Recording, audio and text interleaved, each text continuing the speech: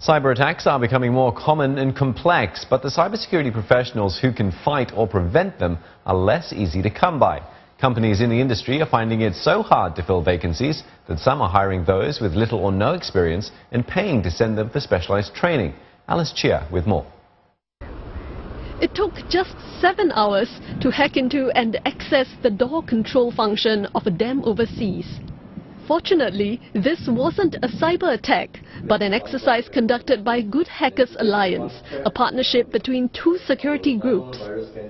One of them, Singapore-based Athena Dynamics, says the incident shows the importance of shoring up cyber security. Demand for its services has gone up by 30% in the past year.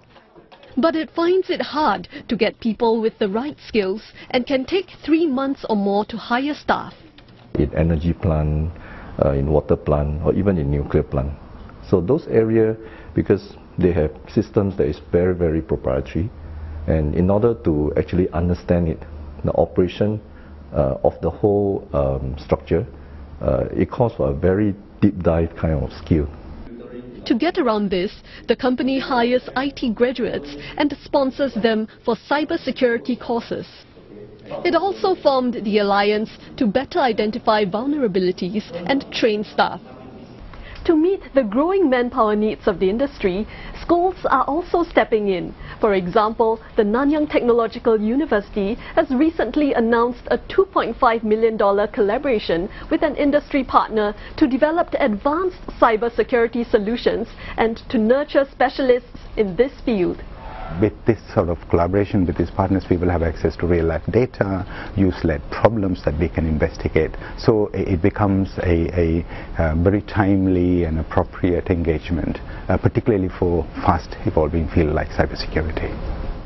The university will continue to engage the industry and government agencies to work on potential problems. Similarly, Nanyang Polytechnic is exposing students to more complex topics. One project mainly dealing on web services that terrorism will probably use. So because the internet is so big, there are some of the private darknet that are not explored by normal users. The school also reviewed the curriculum for its diploma programs, with changes being rolled out this year. Primarily for the engineering informatics diploma, what we have done is that we have created a cybersecurity focus track where students are able to select that track and specialize in that area. The school hopes this will help more students pursue a career in cybersecurity after they graduate.